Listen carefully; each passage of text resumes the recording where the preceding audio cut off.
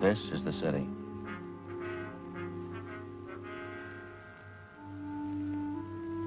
One of the biggest in the United States. Spreads out in all four directions like a broadloom rug. To the south and west, it's the downtown business district. To the east, the industrial area. Los Angeles, California. It's pretty much like your town.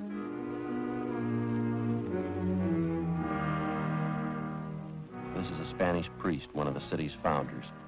It's changed a lot since then.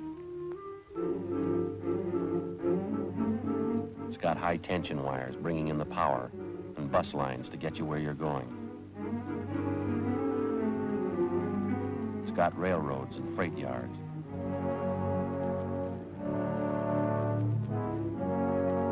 Churches.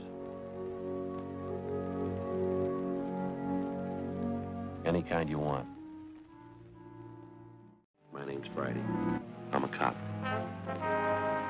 Saturday, August 8th, we were working the day watch out of Juvenile Division. We'd gotten a call from a worried mother who reported her 4-year-old twin girls missing. Hours had passed since we'd gotten the initial report.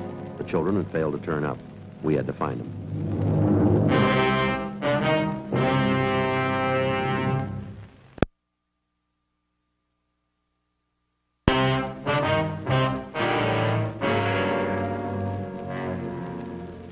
I told you all that on the phone. Have you found them yet? We've checked out the names that you gave us, Miss Karsten. Everyone who knows your little girls, the kids they play with, the neighbors, the storekeepers in the area. We haven't any word yet, but we're still checking. Oh, no, Dick. Somebody's got to have seen them. Tilly and Joan couldn't have wandered off that far. They're only 4 years old. I don't think it's as bad as it might seem to you, ma'am. Children have been missing a lot longer than your two little girls, and they've turned up all right. Try to relax if you can, Miss Karsten. Well, why hasn't somebody seen them? They wandered off from us in the park, but it's only 3 blocks from the house. Why hasn't somebody seen them? It's dark out. God knows what could happen to them at night. Is there anything we can get for you, Miss Karsten? No. No, I'll be all right. Did you see my husband? Yes, ma'am, we did. He's over at the park with the other officers. I think it's just a matter of time, ma'am. We've got 3 teams of men working on it with us. We've gotten out a broadcast on your girls. Did you talk to the Stanleys down the street and the Petersons? Yes, we did. We checked out all the names that you gave us. There is one thing we want to ask you about. What's that, Sergeant? About the exact spot in the park where you had your picnic this afternoon, where the girls wandered off. Well, it's exactly where I pointed it out to the other officers. By the eucalyptus grove right off 7th Avenue. Just about 2:30 this afternoon. We finished lunch, and my husband was taking a nap. I was reading. I saw the girls playing tag over by the trees. I looked up in a few minutes, and they were gone. It's just like I told the other officers. Then you're sure about that location? Well, of course I'm sure. Why should I lie to you? I want you to find the girls. They're just babies. You can see there's a picture over there. They're only 4 years old. Yes, ma'am. We're doing everything we can. I know. I know. You want me to get that for you, Miss Karsten? Would you please? Yes, ma'am. Hi, Lois. Anything? No, nothing. You? One step at a time. Yeah, sure. Excuse me. Ralph and I checked with the guy who runs an ice cream wagon. He works the area in the park where the kids disappeared. Yeah, what'd he tell you? He saw a couple little girls about a half a mile from that eucalyptus grove, about 3 o'clock this afternoon. They were with a man. Yeah. He saw the man put the kids in a truck and drove away with them. 8 p.m. Together with John Lewis, Frank and I left the Karsten home. We didn't tell the mother about the latest report. Until it was positively confirmed, we felt that telling her would serve no purpose other than to cause her needless worry.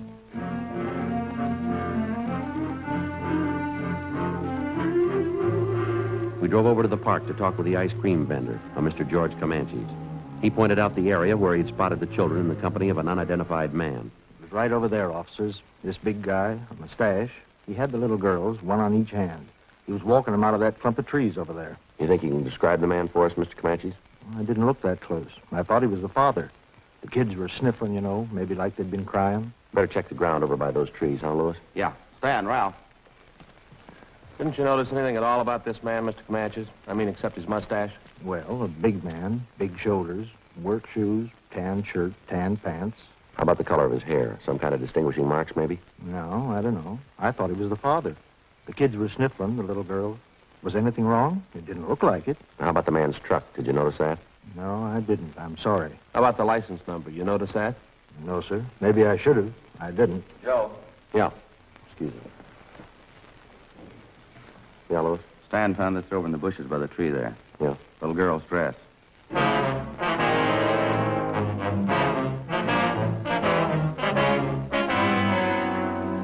8:28 p.m. The area where the torn clothing was found was roped off and checked for fingerprints and other physical evidence. None was found. Homicide Division was notified and joined in the investigation.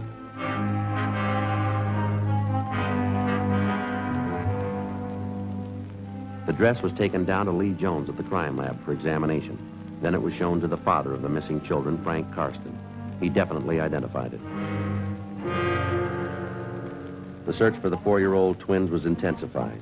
An emergency spot check was made of all known and registered sex offenders. We drove back to the city hall and we went to the stats office.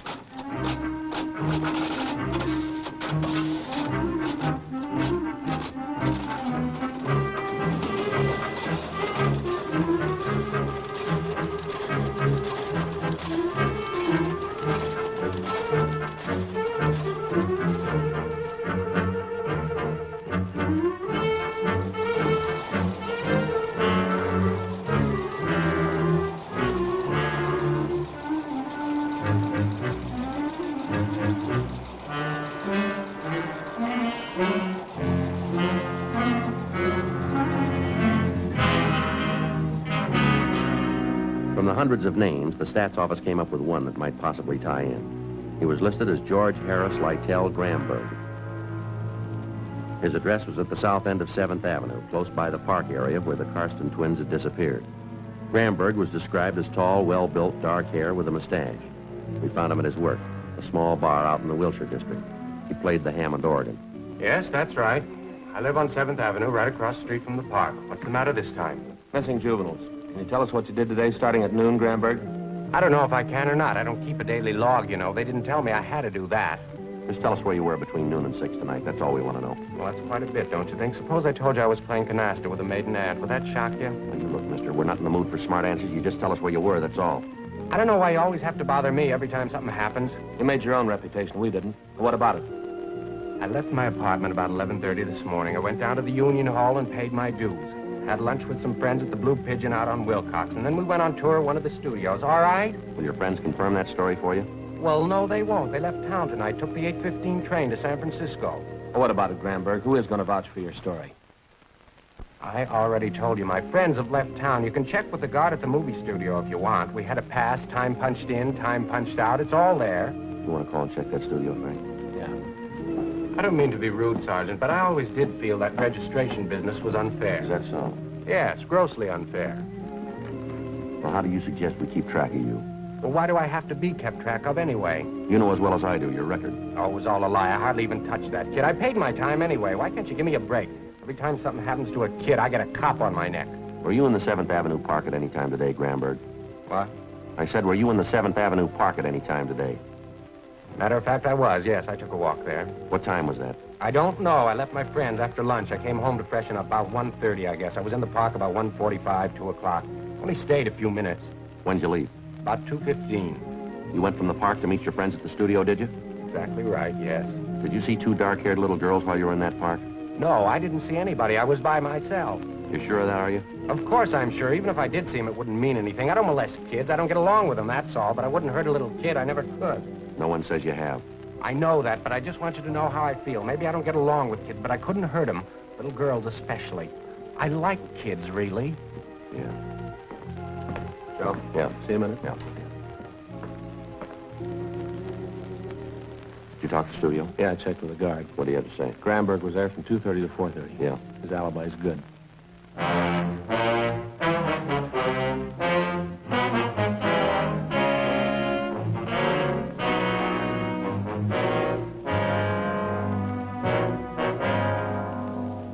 10:55 p.m., the 4-year-old Karsten girls were still missing. A special detail of men from homicide had been assigned to a general canvass of the stores and homes in the park area. All the residents were questioned. No one had seen the children.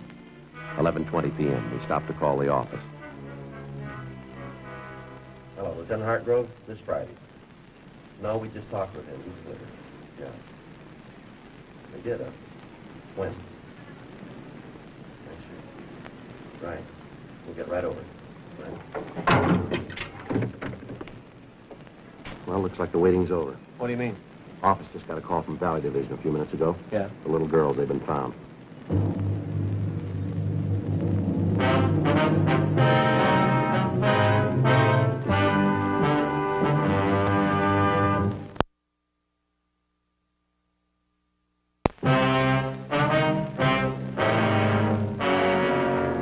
11:25 p.m. As soon as we got the word that the 4-year-old Karsten twins had been found, Frank and I drove back to the office where Inspector Miller filled us in. A few minutes past 11 p.m., a motorist out in the valley spotted 2 small girls walking hand in hand along a deserted side road off Ventura Boulevard. Their clothing was dirty and torn. They were alone. The motorist picked them up and took them to the Valley Division station where the girls were identified. We sent out a partial cancellation on the APB. The twin girls were taken to Georgia Street Receiving Hospital where they were treated for cuts and bruises. Then they were returned to their home. The doctor reported that both girls had been molested. The search for the abductor went on. Late the next day, Frank and I, together with a policewoman, drove out to the Karsten home to talk to the twins. We had no luck at all. They were still shaken up from the excitement and the shock of their experience. It was the same thing this morning when I tried to question them. They just don't want to talk about it.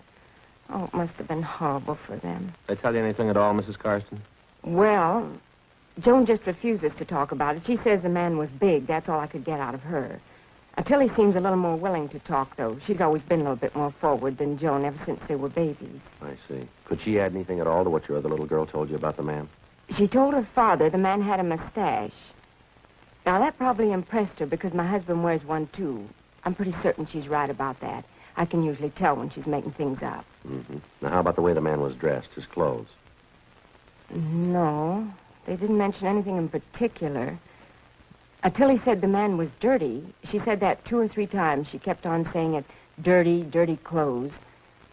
Now, she might have meant the man had work clothes on. She has so many expressions, I don't know. How'd the man get your little girls into the truck? Did he offer them candy or something like that? Tilly said something about a kitten. The man had a little kitten he was going to give to them. Oh, dear, if I've told them that once, I've told them 1,000 times. Stay away from strangers. Don't go with them. Yes, ma'am. Did they tell you anything else at all about the man's description? Well, Tilly said the man was big. Oh, I don't know if you could count on that, though. Everybody looks big to her.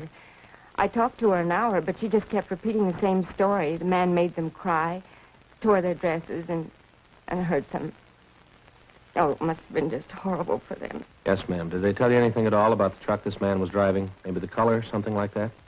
Well, Tilly called it a big car, a funny big car. She said it was red, with red pictures all over it. Can't put much faith in that, though. Why not, ma'am? Everything's red to Tilly now. Everything has red pictures on it. It's just a phase she's going through. A few weeks ago, it was blue. Everything was blue to her. Now it's red. Everything's red. I see. You think they might be able to tell you a little more in a day or so, maybe after they've quieted down? Well, I don't know. I certainly hope so. Thank God it's all over. They're home safe. That's all that counts. No, ma'am, I'm afraid there's more to it than that. What? The man that did it's still free.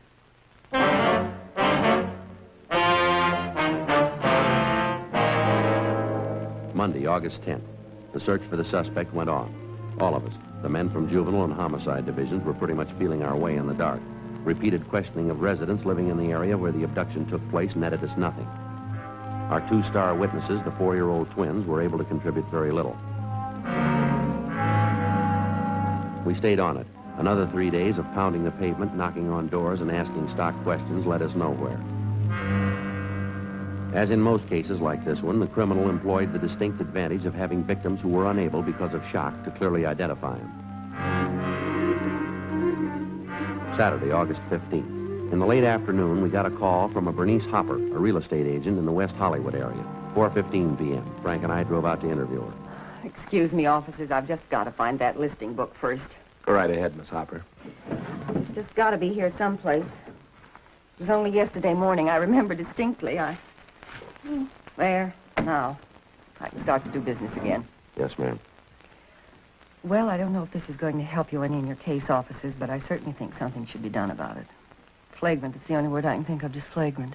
Would you like to tell us about it? Well, I saw him yesterday, for one thing. You see, I was coming back from lunch about 2:30 in the afternoon. Fridays, I always have a late lunch. I see.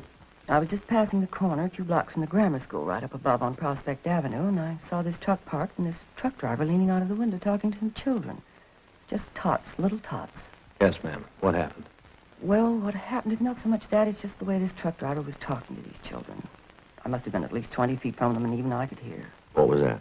Well, his language, just filthy. I couldn't understand it. A grown man talking to little tots like that. Every kind of filth, every obscene word you could think of. Was there any point in the way he was talking to the children, Miss Hopper? I mean, was he mad at them? Did he seem sober? What was it? It was filth, that's all I know, officer. Some of the children didn't like it, and they told him. That only made him do it all the more. I really think you ought to check up on him. Yes, ma'am. Can you tell us anything else about it? Oh, would you excuse me a moment? Yes, ma'am. Go right ahead. Bernice Hopper, real estate. Yes? Mm-hmm. Oh, yes, Mr. Tomlinson, I remember. The house out on Norwich, wasn't it? Well, no. As a matter of fact, I sold it Monday. It's just like I told you, things go so fast. Well, of course, if you'd had a substantial down payment to make at the time... I am sorry. There wasn't anything I could do. Yes. Well, I'm sorry, too. Well, thank you for calling. If anything turns up, may I give you a ring? Mm-hmm. No, I have the number. All right, sir. Thank you very much, and I am sorry. Right. Goodbye. Oh, my. Everybody wants something for nothing. They want houses, but they don't show their money. Poor kids, though. Saw a house out on Norwich, thought the down payment was too high. Now they've got the money and the house is sold. Yes, ma'am. Now, where was I? About the truck driver you saw, Miss Hopper.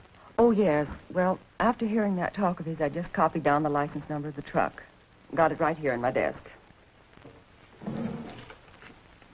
How about the truck driver, Miss Hopper? Did you get a good look at him? I certainly did, the way he acted with those children. Anything unusual about his appearance? No, nothing besides his foul mouth. He was dark, heavy-set, and he had a mustache. Ties in. One more thing. The truck he was driving. Yes, ma'am. There were pictures painted on the side. Circus animals, I think. Did you happen to notice the color? Oh, yes, it was red. Even the pictures were red.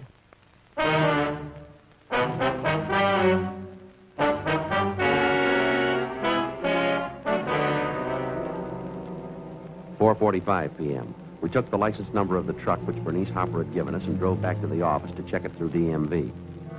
We found the truck was registered to a commercial baking firm in the south end of town.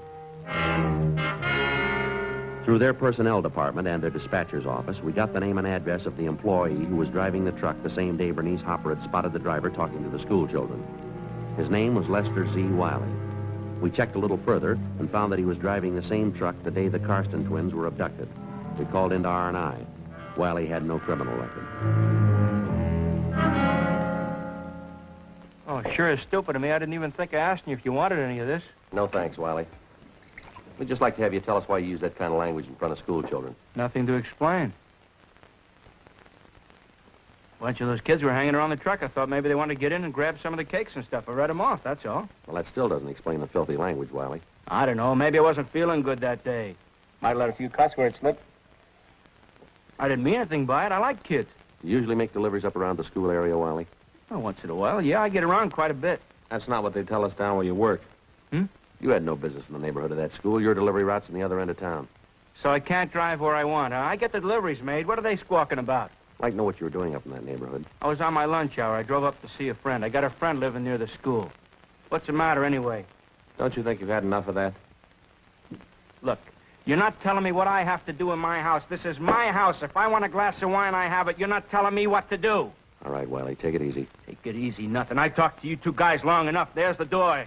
You're not coming in here telling me what to do. You better get your coat. We'll talk downtown. We're not talking anyplace. Now get out. Get out of this house right away. Are you afraid your story's not going to hold up? I don't know what you're talking about. You're trying to frame me. Don't you think I know that? Now, that doesn't make much sense, does it? Why should we want to frame you? I know what you're getting at. I know just what you're getting at. Those two little girls last week, you're going to say I took them. You're going to say I did things to them. Well, I didn't. I didn't have anything to do with it. Didn't you? No, I didn't. Look, I'm sorry, huh? Why don't you sit down? I didn't mean what I said. I guess I just got nervous. Sure, Wiley, we understand. Why don't you let me get you a couple of glasses? Have some of this wine. Warms you up. It's good. No, that's all right, Wiley. We'd just like to have you straighten us out on a couple of things. Yeah? Where were you between 12 noon and 11 p.m. last Saturday? That's the day that somebody picked up those two little girls, isn't it? Yeah, that's right.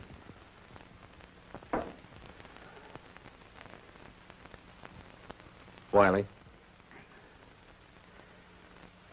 I don't know. I was making deliveries like I always do. Up to 11 o'clock at night? I was a little late, yeah. Nothing unusual, though. That's so. Uh-huh. Another working day, that's all. Hey, it's good wine.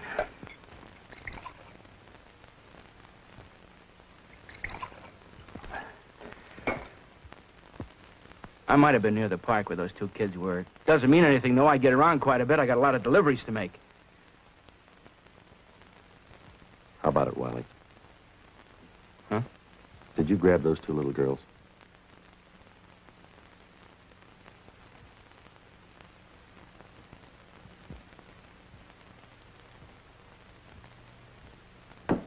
Oh, look at that. I don't have any more wine. I'm going to go get another bottle. You've had enough of that. Go! Go! Go on! Come on, get up. You all right, Frank? Yeah. Get out! Get out of my house! Get out! Get out! Get out of my house!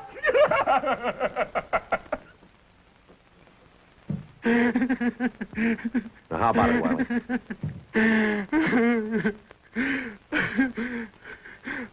What's the use? It's no good at all. All right, you want to tell us about it? I didn't mean it, that's all. I didn't mean it. It's just that once in a while something goes wrong with me. I like kids. I like them too much, I guess. I didn't mean to hurt them. You ready to go now? Anything you say. I thought I had it with me when I grabbed the kids. What? I thought it was in my coat pocket. I'm glad I lost it. Glad you lost what? My pocket knife.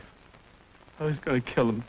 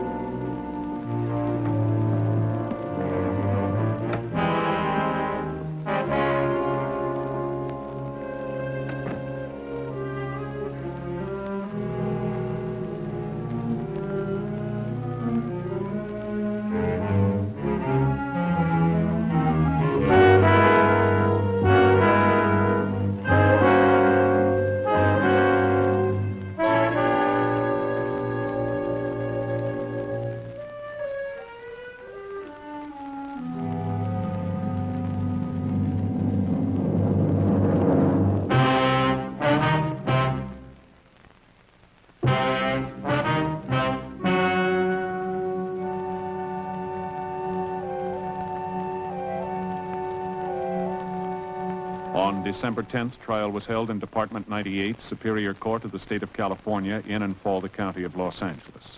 In a moment, the results of that trial.